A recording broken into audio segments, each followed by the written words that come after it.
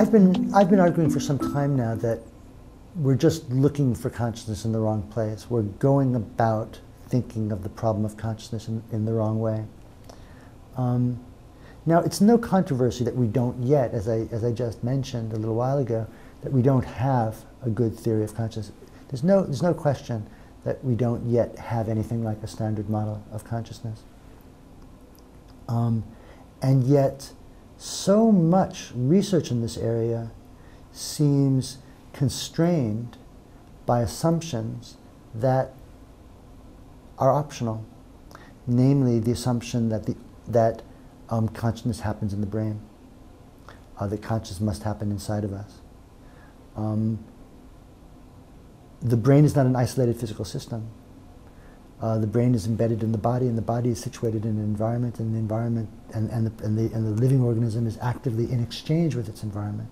So maybe we need to extend our account of where the consciousness is happening.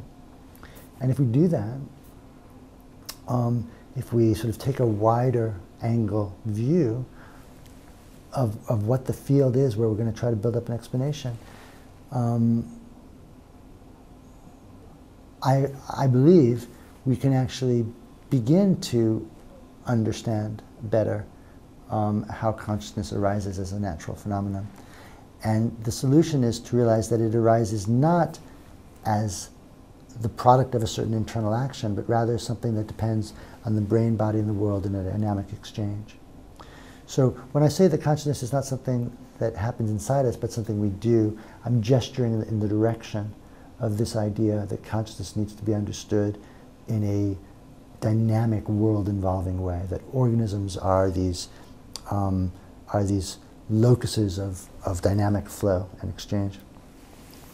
But I've also tried to develop specific theoretical models of specific phenomena within the domain of consciousness that exemplify this, and specifically that try to show that sometimes the qualitative character of an experience can actually be explained if you look at the way in which the experience is situated in the context of the